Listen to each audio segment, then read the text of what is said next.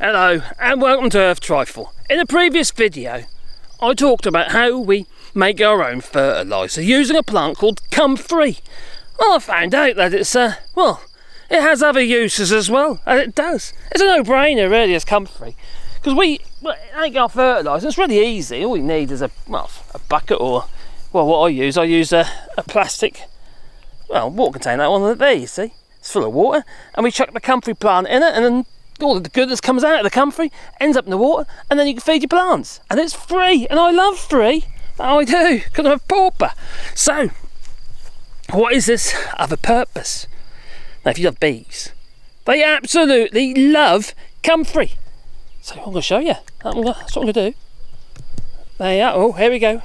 We're going in to the bees.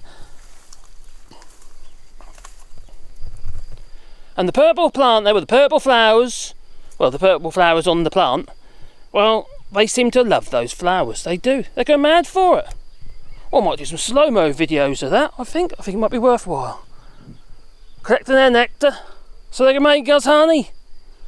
Honey. Everywhere.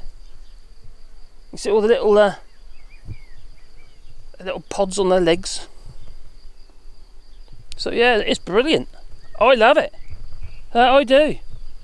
So, get yourself some comfrey. I think it's definitely worthwhile. That I do. And I might even put it in our shop, you know. I might start propagating this stuff, because we can't how to put it.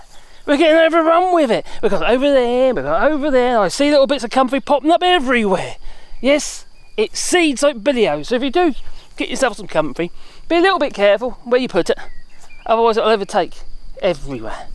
But it's definitely worth it, because you get free fertiliser, you know. Yeah, and that's what's in there.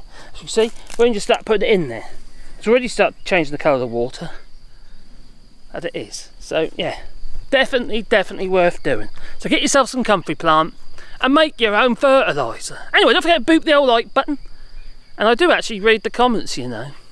Yeah, might change that. It's not many YouTubers bother. But there you go, I do, sorry. As we said. Anyway, I think it's going to be a bit stormy. Yeah.